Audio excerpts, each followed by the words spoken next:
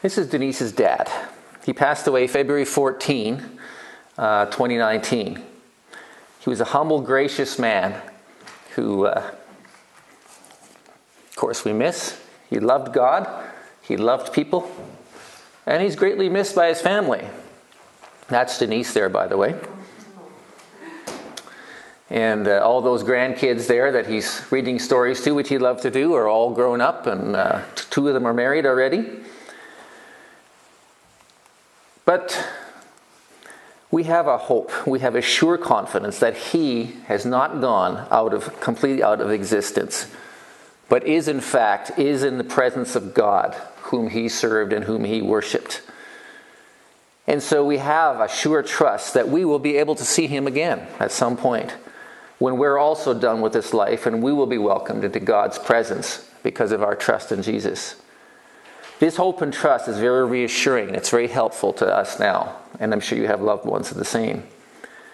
But of course, not everyone believes that there is even any kind of afterlife. A group of such people came to Jesus with a question for him about the resurrection, the Sadducees.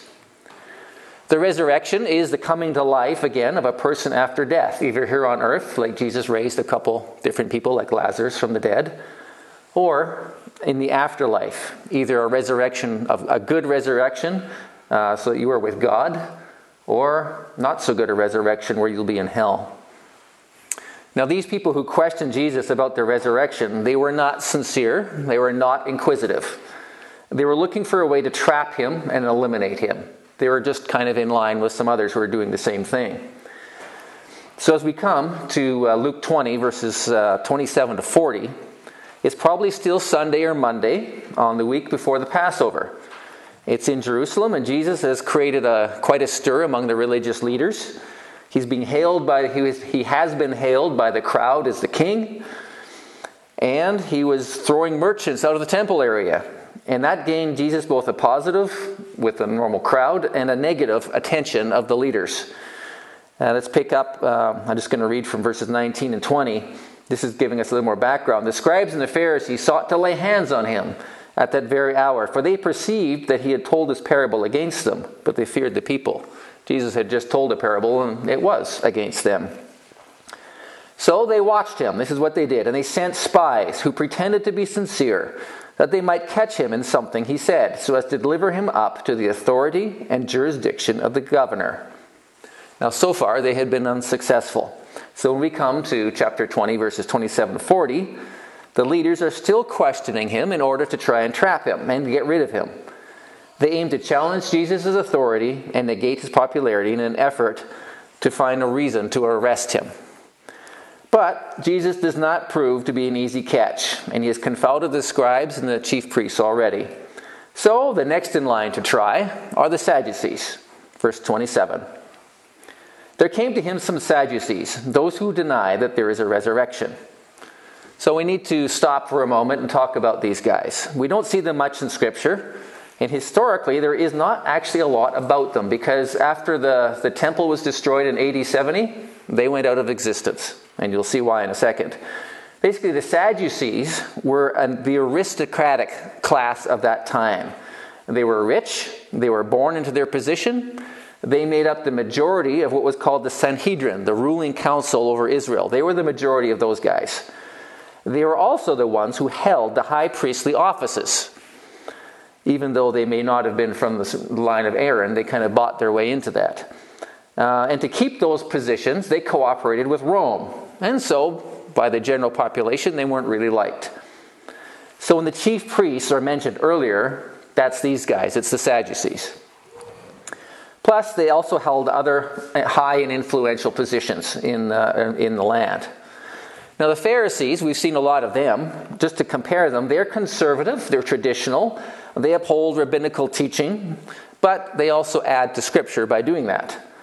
The Sadducees are kind of the opposite. They're what you would call the theological liberals. They don't hold to the traditional teachings, and they tend to take away from Scripture, not completely upholding it. They were people of power and wealth who wanted to keep hold of it. And, of course, they would have been especially angered by Jesus throwing the merchants out of the temple, because that was their little baby. That was their operation. Also, when Jesus is talking about the kingdom of God, that would have worried them as well as leaders. So we're told immediately of one of their distinctive beliefs. It says that they deny that there is a resurrection. In Acts 23 verse 8, we're also told there that they don't believe in angels or spirits. So that's what I mean by theological liberals. They kind of throw away some of the stuff. So they come to Jesus just like the other guys did in order to try and catch him and trap him somehow. To trap him in his words so that they could get rid of him, so that he would quit interfering with what they were doing. So they came up with a pretty strange hypothetical question, especially considering that they don't believe in life after death. What they believed is that when you were dead, you were gone.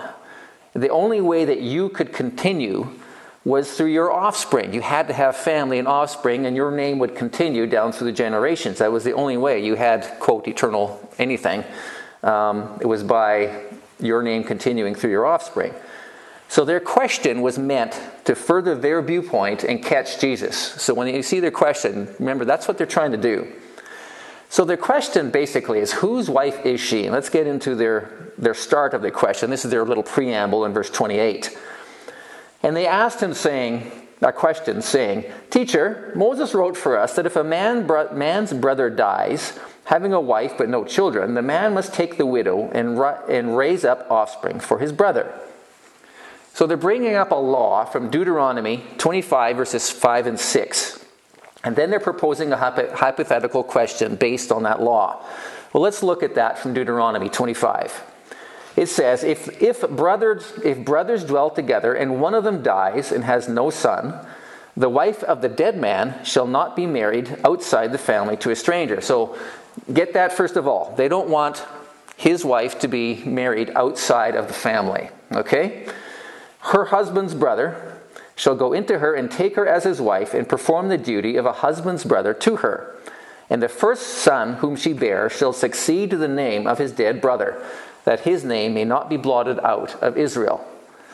Now for us in our society, this is pretty weird. You can imagine me and Denise, we don't have children, and I die.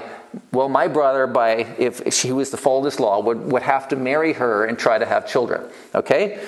That would be pretty weird by our standards, right? But what it is, it's a matter of continuing the family and continuing the inheritance.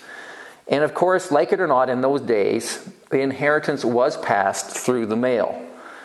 Basically, the wife kind of got stuff, but the male had to do everything. They had to be in charge, and they were sort of the legal representative. So what is being done here is the brother of the deceased would marry his brother's wife in the hope that she would have a son, and that son would carry the family name and keep the family property within the family.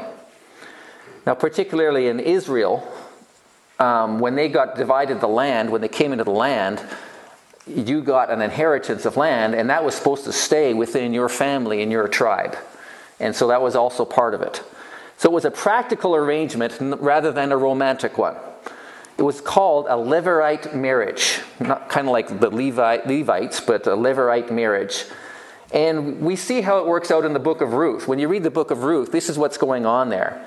There was no immediate brother for her, so the next nearest male relative had the responsibility, and that guy, when you read the book of Ruth, was by the name of Boaz. So he married Ruth, and they had a son. The son was named Obed, and he carried on the family and received the family property. Obed became the father of Jesse, and Jesse became the father of David, King David, and that became the line of Messiah. That's why the book of Ruth is kind of important. But this whole Levirate marriage thing is what was going on in the book of Ruth. So now the Sadducees are referring to this law of Levirate marriage, and they wanted to see what Jesus would say about this really unlikely hypothetical situation, which they're now going to propose. So let's look at that in verse 29. Now there were 7 brothers. The first took a wife and died without children. And the second and the third took her, and likewise all 7 left no children and died. Afterward, the woman also died. In the resurrection, therefore, whose wife will the woman be? For the 7 had her as wife. Now, the Sadducees who don't believe in afterlife and a resurrection are trying to mess with the mind of someone who does believe in the resurrection. Jesus taught of course, that you could have eternal life. There would be a resurrection. John 3:16, he said, "For God so loved the world that he gave his only Son, that whoever believes in him should not perish, but have eternal life." If you have eternal life, that means life after death. That means a resurrection of some kind. So they must see, for Jesus, that this is a possible area they can catch him in. And they're working on the assumption that if there was a resurrection, then somehow life must continue in the same way it does here on the earth, such as now in our marriages. They're trying to really ridicule the concept of resurrection, as they believed that, like I said, the only immortality that you could achieve was through your offspring and your name be continued that way. So they're trying to push the idea of resurrection to its limit to make it seem ridiculous. But the question really is contrived out of ignorance.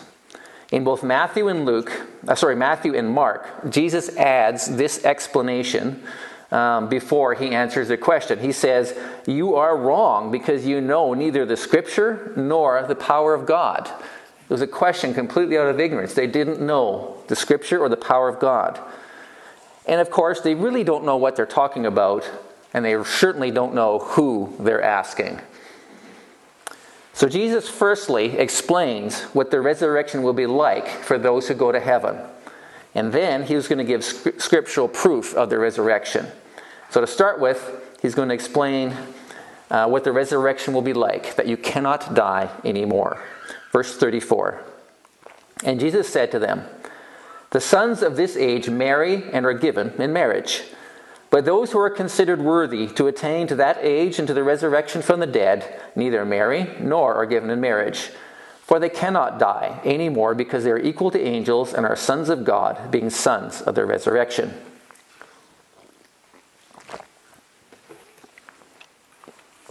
Now when you read this is actually pretty exciting and interesting stuff, because in the Bible, we're not really given a lot about what heaven is going to be like. We're giving little glimpses here and there. So Jesus is answering some key stuff for us here. And it's going to be very interesting. Jesus starts by comparing the sons of the age, he says, with the sons of the resurrection. Now don't be confused by that. Sons of this age simply means anybody living here on earth. That's us right now. We're sons of this age, the age we're living in here on earth. A normal part of life for so many is to get married. People look for permanent companionship, and people want to have children and grandchildren. And these things are part of the richness of life that God gives us living here on the earth. But Jesus says those who take part in the resurrection do not exist as married people. Now, without Jesus saying that explicitly, it would be a pretty natural assumption for people like anybody to think, well, wouldn't we kind of be married in heaven? And that'd be kind of a fairly natural assumption in a lot of ways, that we would continue with our spouses. I mean, God instituted marriage and blessed it, and if we're resurrected, why wouldn't that continue? Well, Jesus is clear here that marriages will not continue eternally in heaven. And the reason he gives here is that those who are resurrected do not die anymore. So as far as procreation goes, having offspring, there isn't any more need for it. There's no more need for that part of being married.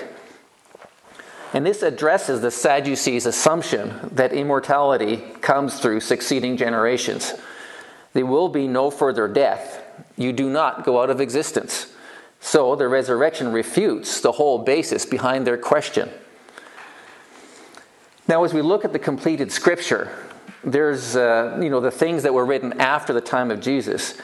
We also see further purposes for people's existence eternally. Mainly, that is our purpose when we exist eternally in our resurrection is going to be primarily eternal fellowship with God himself, with Jesus. And that is even more important. All those who are in heaven will enjoy intimate fellowship, intimate relationship with God. And so we will not have the need of the kind of companionship we do here on earth with marriage. God's people are even called the bride of the Lamb, the bride of Jesus Christ. Revelation 19, 6 and 8. It says, I heard what seemed to be the voice of a great multitude, like the roar of many waters, and like the sound of mighty peals of thunder, crying out, Hallelujah, for the Lord our God Almighty reigns. Let us rejoice and exult and give him the glory. For the marriage of the Lamb has come, and his bride has made herself ready. It was granted her to clothe herself with fine linen, bright and pure, for the fine linen is the righteous deeds of the saints. So you see there, the saints are the bride. And we're even said that it's going to be a marriage with the Lamb. The saints are all of God's people, not just the particularly good ones. It's all of God's people, all who belong to Jesus. And we're going to live with Jesus and the Father in heaven forever. Revelation 21, 1-3. Then I saw a new heaven and a new earth. For the first heaven and the first earth had passed away, and the sea was no more. And I saw the holy city, New Jerusalem, coming down out of heaven from God, prepared as a bride adorned for her husband. And I heard a loud voice from the throne saying, Behold, the dwelling place of God is with man. He will dwell with them, and they will be his people. And God himself will be with them as their God. You see all those withs? The purpose of eternal life is for his people, God's people, to be with God forever. We will have God as our intimate companion and friend. And all people together will worship God. Jesus isn't saying that I won't know Denise in heaven, that you won't know your wife or husband in heaven. Just that there is no marriage relationship there. It's not needed. We will have close relationship with everybody, and not just one person. And of course, we will have that close relationship with God himself. So at this point, I do need to back up a little bit to something Jesus said before saying no marriage in heaven. He spoke in verse 35 of those who are considered worthy to attain to that age and to the resurrection of the dead. Now, what does it mean to be worthy to attain? That sounds like something you have to work at and be worthy for. Does it mean that we've done enough good things in this life so that God will take us to heaven? Well, put it this way. If you can live 100% perfectly righteous in a way that pleases God your whole life, without making any mistakes or disobeying God in any way at all, ever, yes, then you would be good enough on your own to be with God in heaven. Psalm 24 talks about who can go there. Who shall ascend the hill of the Lord, and who shall stand in his holy place? Who can be with God? He who has clean hands and a pure heart, who does not lift up his soul to what is false and does not swear deceitfully. So are you as clean and as pure and as holy as God? No, I guess not. That's our problem though, isn't it? We don't come close to who God is. We are far, far from it. In fact, we deliberately will do what we know God disapproves of. And that's what God calls sin. The only way to be considered worthy of God's kingdom and eternal life is the worthiness that is given to us as a gift by God. And God will give us that gift if we will trust, if we will believe in Jesus who died on the cross, willingly taking the punishment for our sin upon himself and then rising from the dead, so that we could be given eternal life, that we could be given a resurrection to life. Jesus said in John 5:24, Truly, truly, I say to you, whoever hears my word and believes him who sent me has eternal life. He does not come into judgment, but has passed from death to life. Do you hear God's word that you are sinful? Are you sorry for it? And have you turned from it and trusted in Jesus for your sin, that he will forgive it? That's belief, that's faith, that's trust. And he says that you would have eternal life. The Apostle Paul even talks about all the good things he did in life. He did a lot of good stuff as far as a Jewish religious leader is concerned. And he thought at the time it would gain him heaven. But he learned differently. He thought it would gain him a good standing to God. And this is what he says about those supposed good works that he did in Philippians 3, 8-11. He says, Indeed, I count everything, all his good works, as a loss because of the surpassing worth of knowing Christ Jesus my Lord. For For his sake I have suffered the loss of all things and count them as rubbish. His good deeds, he says, he counts them as rubbish in order that I may gain Christ and be found in him, not having a righteousness of my own that comes from the law, but that which comes through faith in Christ, the righteousness from God that depends on faith, that I may know him and the power of his resurrection, and may share his sufferings, becoming like him in his death, that by any means possible I may attain to the resurrection from the dead. There's that word attain again. Now, how was Paul attaining the resurrection? Was it through his own worthiness? No. It was through faith in Jesus. That was his whole point. And as a result of his faith, of his following in Jesus, he suffers persecution in the world. He shares in a small way the kind of suffering Jesus suffered. So we are worthy to attain to the age of the kingdom of God and the resurrection through our trust in Jesus, our faith in Jesus. And so we have to back up a little bit. There will be no more need of no more need of marriage there. Marriage will not be necessary there at all. Back to Luke 20, verse 36. He said, "For we cannot die anymore because we are equal to angels." Now, what on earth does it mean to be equal to angels? It simply means we will be like them in that we don't die. Angels are created spiritual beings that are not able to die. People don't become angels. People are people and angels are angels. Angels are a separate class, if you will, of created beings that God made. And so in the way that angels can't die, we won't be able to die either. We won't be able to die anymore because we are sons of God, sons of the resurrection. Now, what in the world does it mean that we're sons of God? That sounds pretty neat. It means that those of us who have put our trust in Jesus to forgive us of our sins, God adopts us as his own children in a generic sense as sons. Don't worry that it doesn't say daughters. It's just a generic sense of that. Romans 8, 14 to 17 says, "For all of us who are led by the Spirit of God are sons of God." We belong to God. "For you did not receive the spirit of slavery to fall back into fear, but you have received the spirit of adoption as sons, by whom we cry, Abba, Father. The Spirit himself bears witness with our spirit that we are children of God. And if children, then heirs, heirs of God, and fellow heirs with Christ." In our adoption, we receive the Holy Spirit to indwell us. And he, the Holy Spirit, tells us from within us, inside us, that we belong to God, that we are his children. And we can call God Father. We can literally call God Daddy. That word Abba that was there, that's the Jewish word for daddy, what a little 2-year-old or whatever would say to their father. And we can say that of God because we belong to him in that way. And we wait for the time that we're going to be with him, with our Abba in heaven. And the time that our bodies will be changed to perfect resurrected ones. Because Romans 8:23 says there, "And not only the creation, but we ourselves who have the first fruits of the Spirit groan inwardly and wait eagerly for our adoption of sons, the redemption of our bodies." When we receive that full adoption or in heaven, our bodies also will be changed. Our bodies will become different. Because as you get older, you realize your body is not so invincible as you thought it was, as when you were a teenager. The thought of a perfect, sinless, resurrected body literally can make us eager to get that body.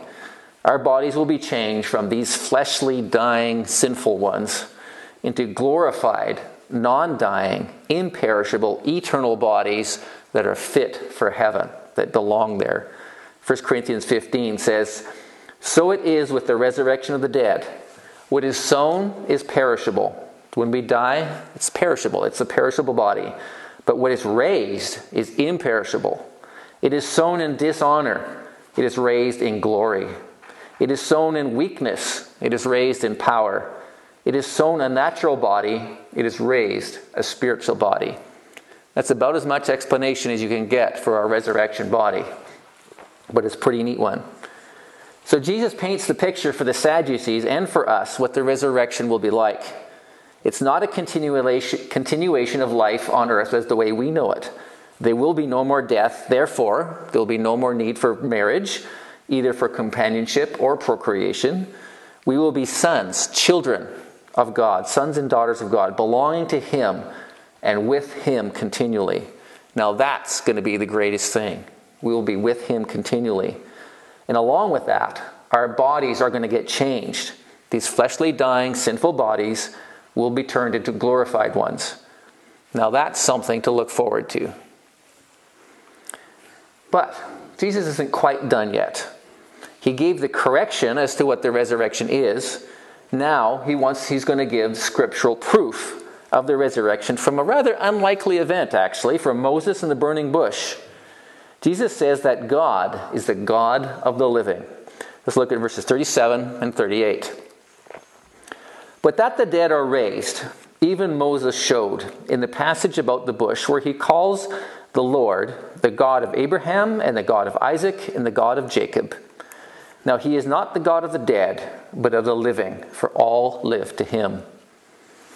Now the Sadducees especially like the Torah. They like the books of Moses. They think all of the Bible, all of the Old Testament was scripture, but they really, really liked the Torah the best, the books of Moses.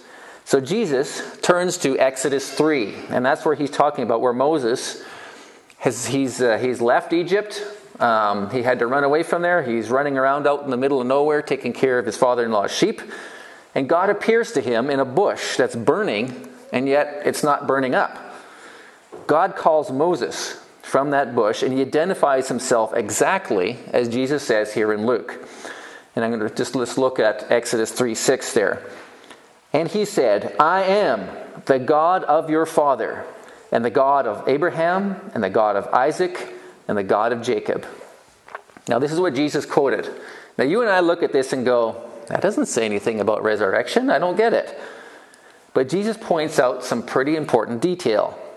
Wording of Scripture, this is just a quick aside, is not haphazard. It's not, but it's deliberate. It's vital. God is very specific, even down to the very words.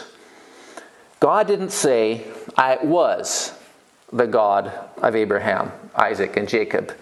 He said, I am the God of Abraham, Isaac, and Jacob. Notice on the screen there, I underlined the words of.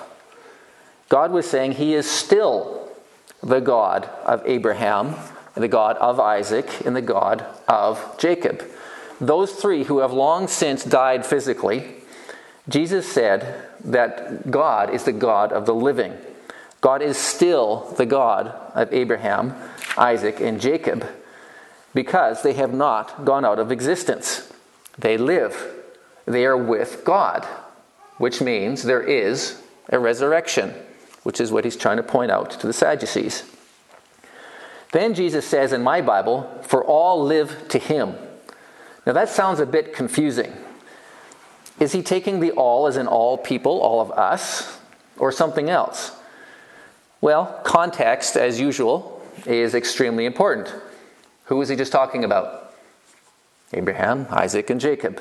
So the all refers to them. The New Living Translation actually puts it in a way that's a little more understandable. It says, for they, Abraham, Isaac, and Jacob, are all alive to him, to God. This just reinforces that though these men died physically, yet now they are alive with God. Now the Sadducees, and us too, when we read this phrasing in the Scripture, and you see it all over the place, I am the God of Abraham, Isaac, and Jacob, when we read that, we can know that God is still in relationship with these men, even right now.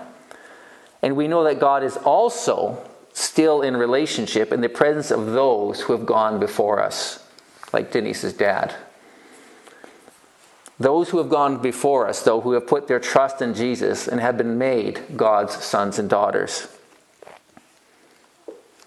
Verses 39 and 40. Then some of the scribes answered, Teacher, you have spoken well.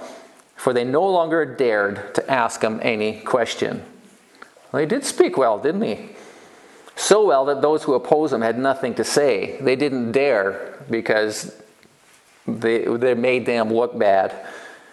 But Jesus is telling us clearly that this world is not all that there is. If there was no resurrection, if there was no afterlife at all, God wouldn't matter. God wouldn't make any difference. If this world is all there is, then we should just eat, drink, and be merry. Just do whatever we want. Live life only for happiness so that we can die happy, because that's all there will be. Because that will be the end. But this world is not all that there is. Scripture says in Hebrews 9:27, "And just as it is appointed for a man to die once, and after that comes judgment."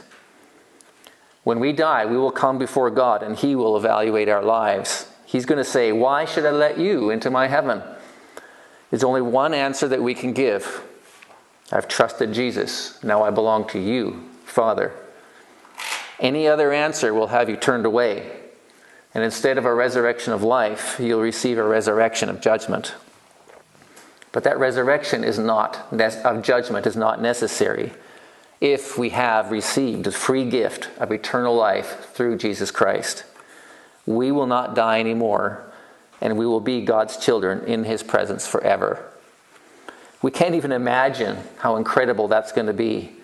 The very best of this world will be absolutely nothing. Being in God's presence will be billions of times better than that. That is something worth looking forward to. That is something we can even count on. Let's pray. Father,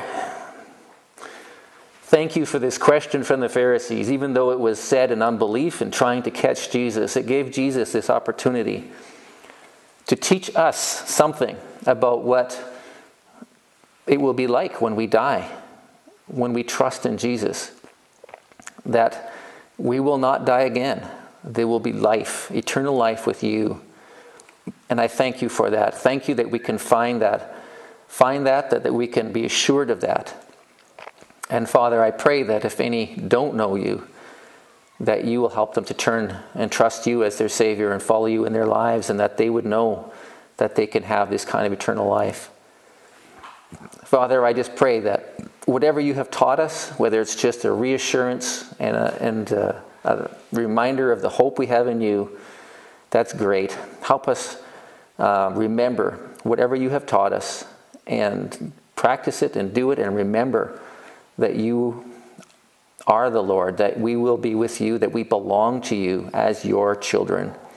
Thank you. Just, again, seal to our hearts whatever you would have us to learn. Help us to do something about it. Help us remember it and practice it. In Jesus' name, amen.